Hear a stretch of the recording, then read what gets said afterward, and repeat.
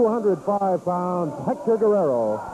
And going against him from New York City, 239 pounds, handsome Jimmy Valiant. This is a title match. One fall, 60-minute time limit. Referee is Jerry Calhoun. Jimmy getting his shades off, and Jimmy Hart is poking Hector. He finally had all he wanted of it, and Valiant comes from behind and gloms Hector Guerrero right in the back of the head. He put Hector right straight down. Hector had all of it from Jimmy Hart poking him with that stick that he could. Oh, we're not going to...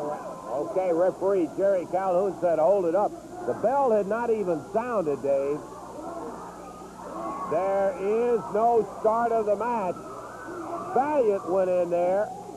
Apparently had something in his hand. I'm not ringing any bell. Eddie Marlin comes out. Hector Guerrero down, and Eddie Gilbert and Coco Ware out trying to help Hector back up. Hector still shaky. He fell back down to his knees as he was trying to get up. Eddie Marlin saying, wait, you don't have to go right now. Hold it up. We can put another match. Handsome Jimmy screaming, ring the bell. Yeah, I bet you'd love for him to ring the bell. Hector is pulling away from Gilbert and Coco Ware. Eddie Marlin has already said we can hold it off and we don't have to start the match because Valiant hit him, Davey, before the bell ever sounded. And the referee, Coco and Eddie Gilbert gone. I can't believe Hector Guerrero is going to start. Okay, well, Bell and Hector Guerrero swinging. Handsome Jimmy just nailed. Guerrero's about to fall down, coming out to swing it, Jimmy. Big elbow from Handsome Jimmy. Oh, man. There's a cover. 1, 2, 3.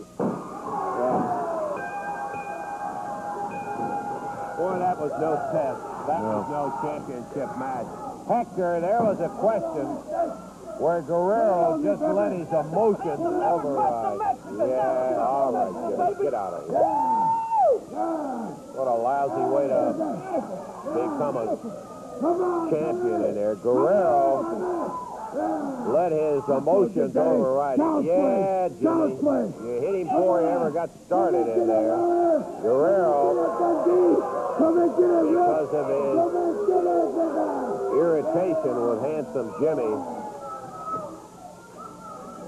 told the referee he was ready to go. Coco Ware and Eddie Gilbert tried to convince him just to hold up, and Eddie Marlin came out and said we could put another match on before that one and give Hector a chance to regroup, but